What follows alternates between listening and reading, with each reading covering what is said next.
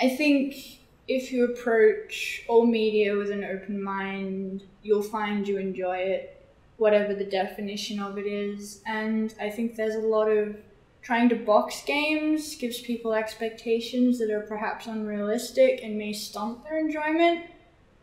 So having an open mind is most important when approaching games that are not quite so game-like as, AAA or even indie with a capital I games are.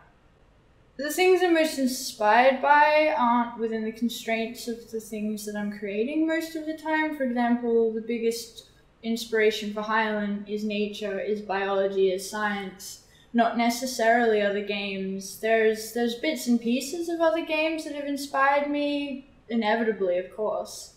But it's mostly, just the natural world. And I think if you think too linearly about where you're drawing inspiration from, your project will become linear. Sometimes it's good to look outside the box because it stops you from boxing your project into something that it's not. And it's a subconscious thing we all do. Because inspiration it naturally happens without us being fully aware of it. But when people make projects, they often try to say, I want this to be this, just lumped together, and it has this chimera effect. Rather than, and again, originality, if it's not your goal, that's fine, but it's something to think about.